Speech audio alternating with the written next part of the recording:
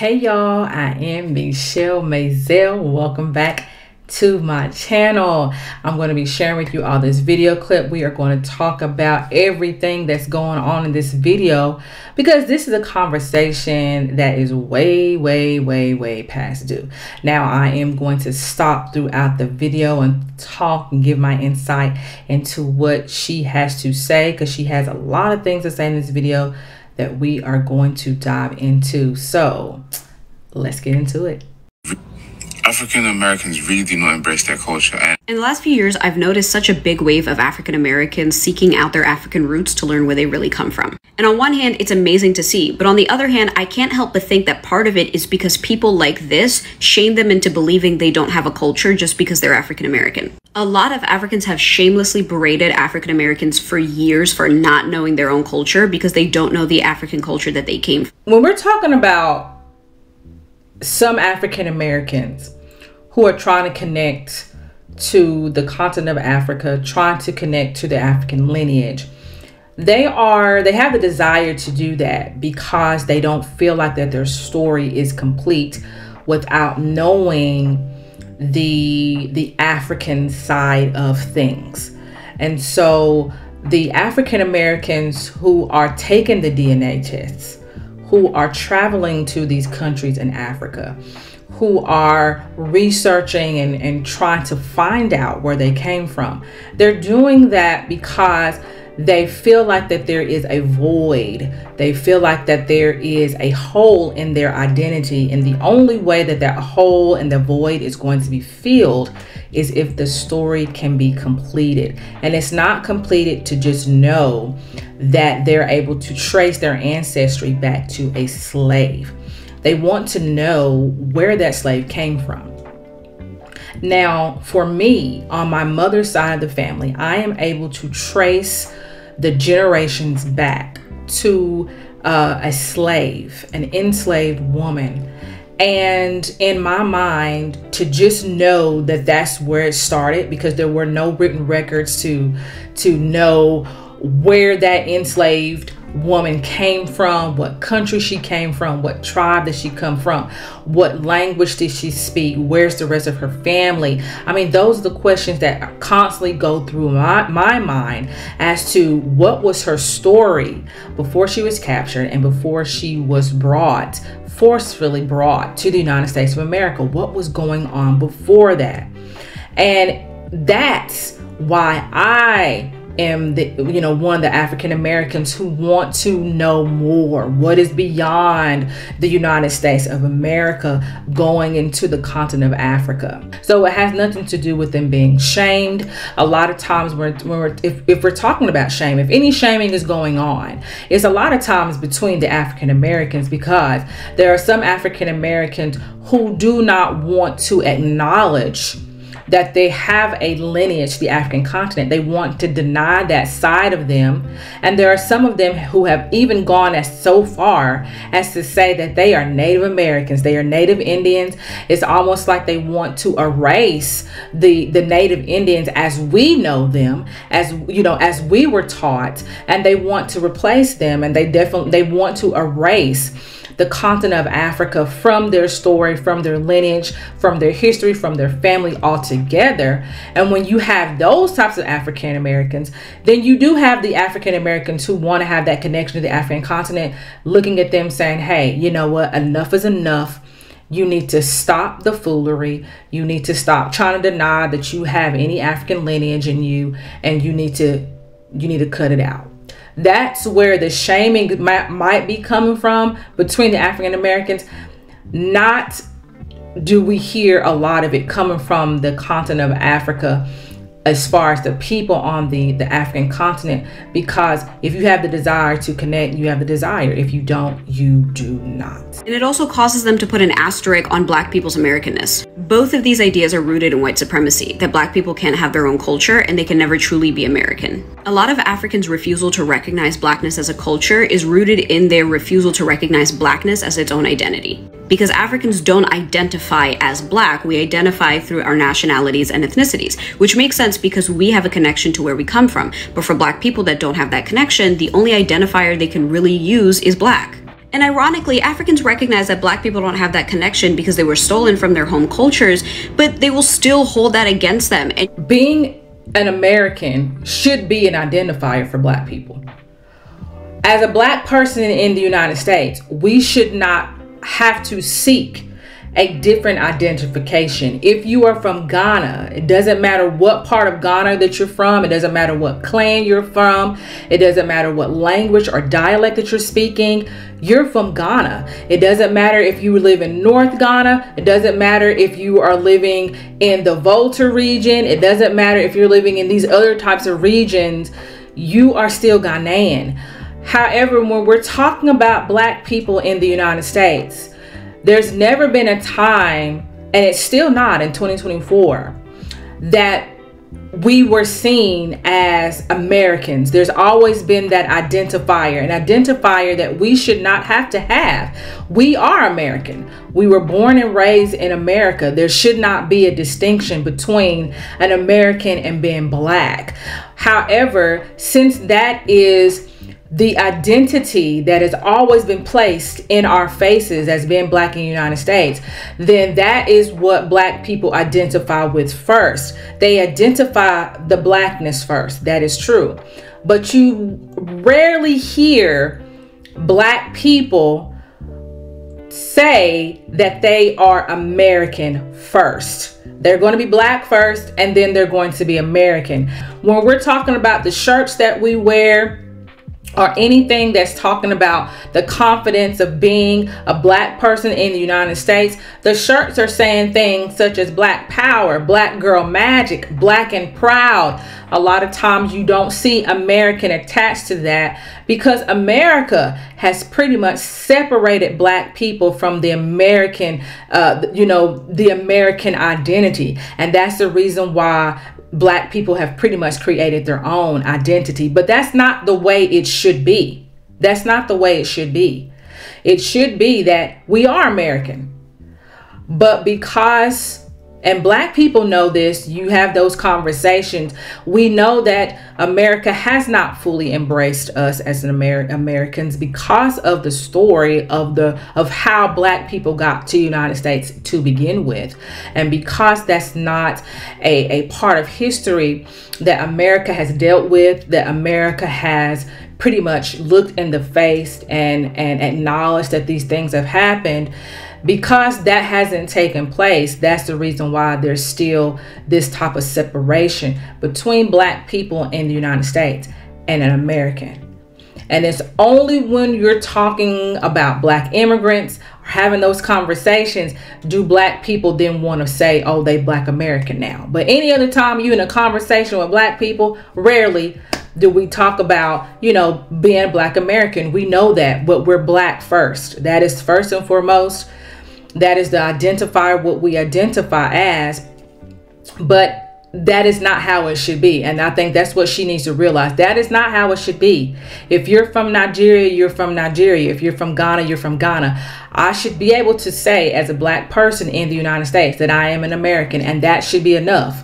But for black people, it's not enough because America has made it not enough for us to say that because they have not given the space for us to be included into these different types of opportunities and the different types of rights that's going on. It just has not really been a place that we could say, yes, this is what we can identify as. And that's the reason why you really have these different identifiers, black being the main one.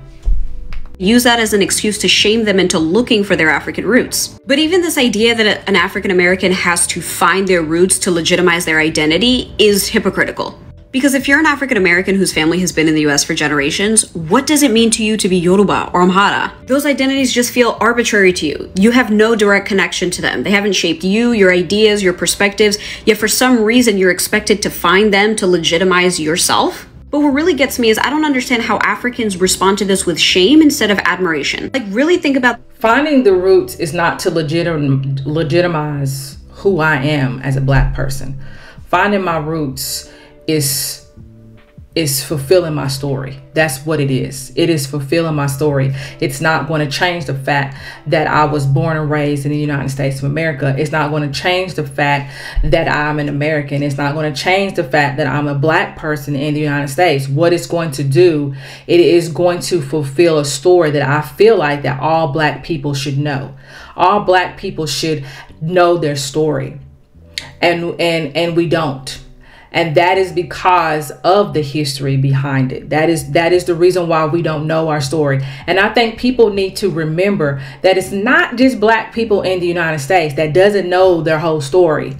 We're the only ones that really concentrate on it, or what people like to always emphasize, because of the struggles that has come with the enslaved Africans being forcibly brought to the United States. That's the reason why it's black people in the United States that's the ones that's always trying to find that connection to the African continent, because we are the minority in the United States of America. When you're talking about all these other types of countries who again have come from enslaved Africans, people tend to forget when we're talking about, Haiti, we're talking about Jamaica, we're talking about the Caribbeans, we're talking about other areas around the world where enslaved Africans, were forcibly, taken to. It's not just the United States of America. There are other cultures, there are other countries who also want to have that story fulfilled as far as what happened before their ancestors were enslaved. They want to have these stories. And the reason why is the African Americans that you hear so much about is because of where we are. We're in the United States of America, and we're the minority. And because of so much troubles, so much turmoil, so much, atrocities, so much of all these bad things that have happened to black people since the enslaved Africans were forcibly brought and their feet set soil in Virginia. Since all that happened, that's the reason why the African Americans are the ones that you hear so much of as far as trying to find that connection, because they are the minority in the United States of America. It would be different if they were the majority. If you do speak to some people in the Caribbean, and I've seen different stories on YouTube where people are saying in the Caribbean and other parts of the world as well, where you have African diasporans, where they say, they can't forget, you should not forget your African lineage. And a lot of them still practice a lot of the cultural things that they brought when they were brought from these different African empires. So when you go to these other countries where there are black people or African people within the African descent, we're talking about black people in these other areas of the world of African descent, they are still practicing a lot of the cultural things that would have originated from these African empires and from these enslaved Africans. So it's not just African Americans that's trying to find their story. It's not just African Americans that's trying to find their identity. They're just the ones that are in the forefront a lot of times because of where we are. We are in the United States. And so that makes the experiences a little different than people that are living in countries where they are the majority. The journey of African Americans for a second. Millions of people from thousands of tribes, hundreds of ethnicities were enslaved from all up and down the west coast of Africa, isolated and brought to a foreign land under the universal race of black. Though they didn't speak the same languages, come from the same places, have the same cultures, in a relatively short amount of time were able to band together to create one community. A community that birthed a culture, a language, customs, everything that you would find in an African culture. And even then, y'all will fail to recognize black people as Americans. In that video, he talks about how... And I think that the importance that she needs to know, they weren't African Americans then. And that's important that she has to understand. They weren't African Americans when they were brought over, forcibly brought over from these African empires. They were from African empires. They were Africans. So don't get that confused. They were not Americans just yet. Because let's not forget that these enslaved Africans weren't just coming to the United States of America. Some of them were going to other places around the world. It is not just the United States of America that these enslaved Africans were going to. And they were not Africans then. They were not African Americans then. They were enslaved Africans is what they were. African American is a word that was not even brought into fruition or was not even created into the 1980s. So that's a word that, you know, we can't even attach to that story of enslaved Africans coming over to the United States of America. You can't attach it to that story because they weren't African Americans then. They weren't African Americans until much later. The name changed as the time went on. There are some people that don't even want to consider themselves to be African Americans. So that's not just the African American story that you're speaking of, as far as enslaved Africans being brought over with different languages and different cultures and different clans and different. That's not just the African American story. That is a story that can be told through all different parts of the world when you're talking about African diasporans. So, you know, people have to remember that it's not just the black people in the United States. That's not just our story. There's other black people around the world. That's their story as well. And we cannot discount the people on the African continent who are still there. That's also their story as well. Because people tend to forget it was their families that was taken, that was enslaved, that was sold. It was their family. So it is their story as well. And when you go to some of these countries in Africa, you will see that there are still commemorations of that particular time in history. So it's not just an African American story. It's not just black people in the US. It's not just our story. It is the story for anybody with the African lineage, for African diasporans. And it's also the story from the people on the African continent. We can't forget that. And I think that's what people on the African continent, a lot of times, they have to want to remind you, it's their story too. We can't just own the story of slavery. We can own it as far as how it relates to the United States of America. Yes.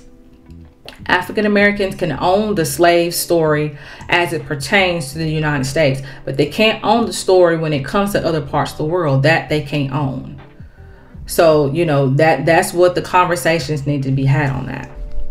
Confusing it is when he asks an African American where they're from and they say a US state. But I guarantee if a white American had responded that way, you wouldn't even think twice. Even if that white person, their parents, or even their grandparents immigrated from a European country, their Americanness is automatically validated because they're white. But an African American, what other choice did the enslaved Africans have at that point but to band together to create a culture? They didn't have any other choice.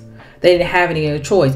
But when you're talking to some black people who want to forget that story, who want to forget that they were enslaved Africans first before they came to the United States of America, they were not given the American title.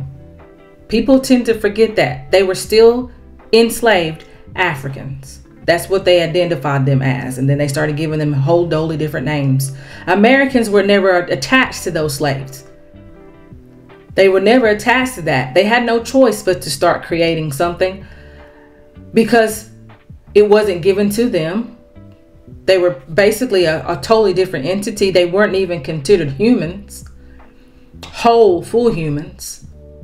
So what else could be done of that but to come together and start to create cultures and stories and experiences and things like that?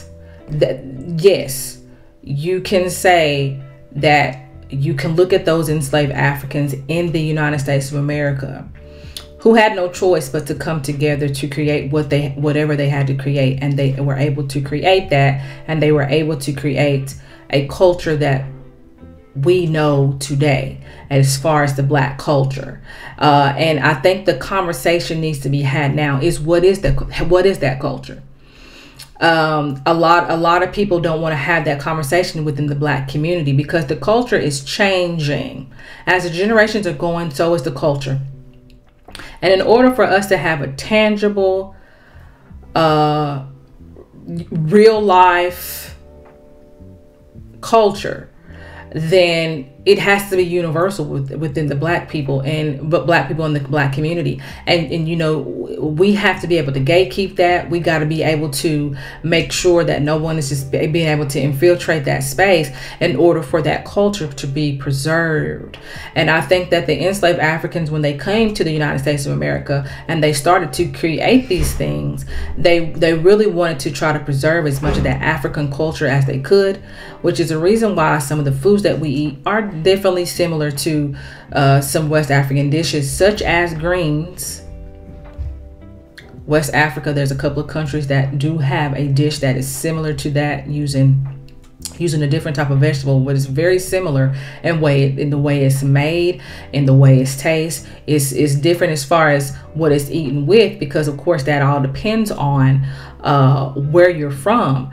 But you know, when we're talking about you know, we call them candied yams. It's the yams that they eat in Ghana is different, but it's definitely similar.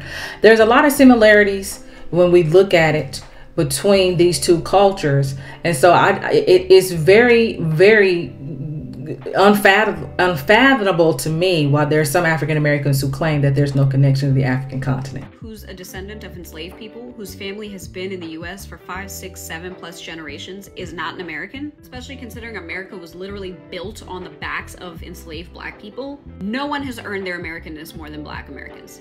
But instead of acknowledging and admiring what they've built, Africans are too busy shaming black people onto Ancestry.com to find the African roots that they're not even. And it is not the people on the African continent that has validated the people that don't look like us. They validated it themselves. They don't have to say that they're anything but American. They've always been American. There's never been a question of their Americanness. They've always been American. So that's the reason why there's no question then, because they've made it known they are American. They don't have, you know, they don't have to have any type of identifier. We had to have an identifier. We still have to have an identifier. And they are the ones that put that in place. The people that don't look like me, they are the ones that put that in place to have that different identity for black people in the United States. So yes, you might have somebody ask, well, where else are you from? Because the people that are asking that question know that there's something else more. And what they're saying to these black people in the United States is that you should be wanting to know what else is out there. And if the people that don't look like me, if they want to know what else is out there other than them being American, they have every right to do that. No one's saying that they can't. And I don't think that African Americans need to feel some sort of way because they're trying to find out their story. There are other people that don't look like us who are trying to find their stories as well, but that's just not what people are talking about. So it's not just African Americans that's trying to connect to what was outside. Other people are doing the same thing, but nobody has a problem with those people trying to connect to their European side if that's what they want to connect to. That people that they think that's great. Oh, that's wonderful. You're trying to get in contact with your Irish, you know, your French, you know, your German or whatever. And then when you talk to black people in the United States, you talk to African Americans, we should not be questioned because we want to connect to our African roots and know what countries we could come from. What countries could I come from? You know, that should not be something that people are saying, oh, well, you know, you should make a connection, because if the people that don't look like us were doing it, nobody would be having that conversation. This is the country that we were born and raised in, where we're still trying to fight for things that we should not have to fight for. So, you know, it's important that you know these things before you start accusing people on the African continent of these things, when it sounds like to me she doesn't know the whole story. She's hearing stuff from social media. She hasn't talked to an African American to know the story fully, or the African Americans that she's talking to are the African Americans who want to blame the people on the African continent for everything that has ever gone on in our lives. And that is just absolutely false. The people that we should be blaming is the people that we don't want to talk about. All right, that is all I have to say on that subject. I am Michele Mazelleغ. Thank you all for watching. Make sure you like and subscribe, and I will see you all in the next video. Bye.